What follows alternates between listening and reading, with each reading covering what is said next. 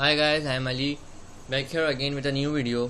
In this video I am gonna tell you more about functions, since it is my fourth video of the functions raised in Python.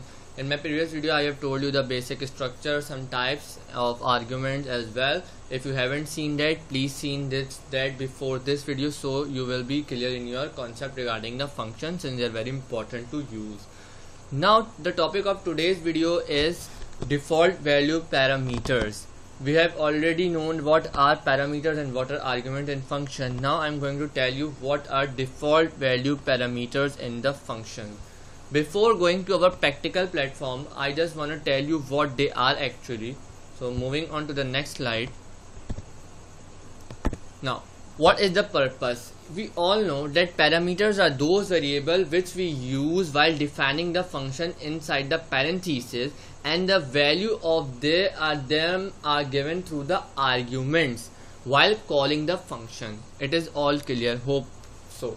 Now what default parameters do is that, for example, incidentally we forgot to give the value in the arguments while calling the function, or we want to write a program so in which we don't want to give every time the arguments value.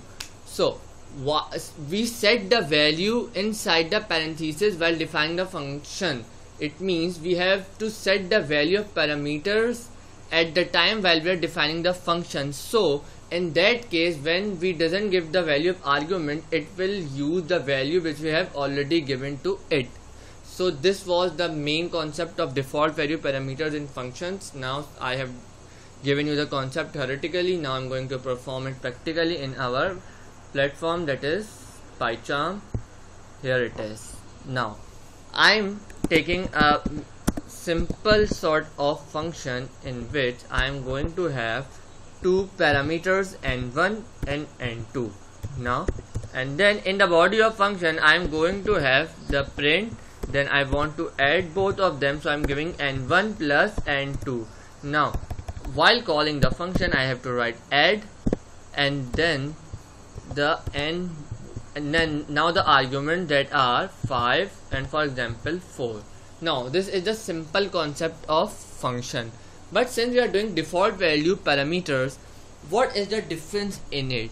The difference is, for example, I forgot to give the value of n2 here, then n1 is equal to 4, and then I doesn't give it the value of n2. What happens? It will crash. Here you can go. Yes, it is missing one required argument, that is n2. So here comes the usage of default value parameters. Now I am here giving n2 the value of 5, while also I am giving n1 the value of 9. Now I have given the n2 the value. What happens now is it will works. Here you go, it has given 9 as it added the 5 from n2 using the default value parameters, and n1 is equal to 4. Now you came to know that in the same time we are not giving the argument value, but still the function works. Why? Because we have used the default value parameters.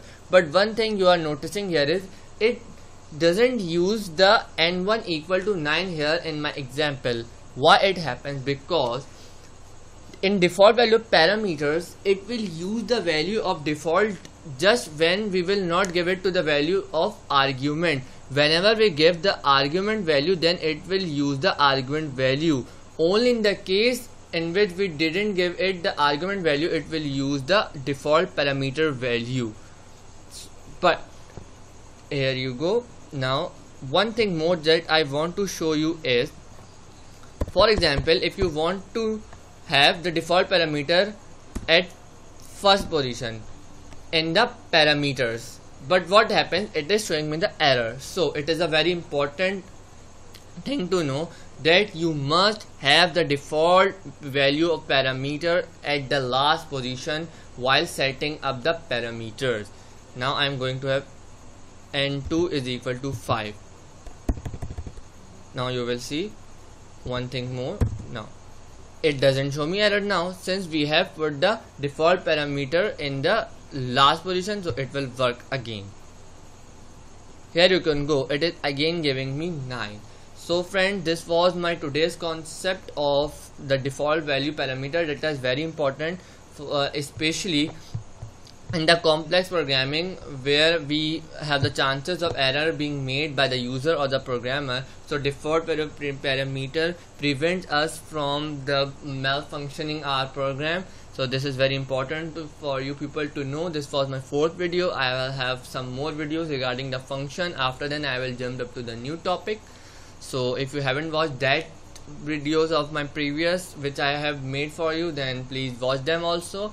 And if you haven't liked this video, please like this video now, share my videos as well, and especially subscribe my channel by hitting the bell icon now. My channel is Tech Park. We'll meet you again in more videos, friends.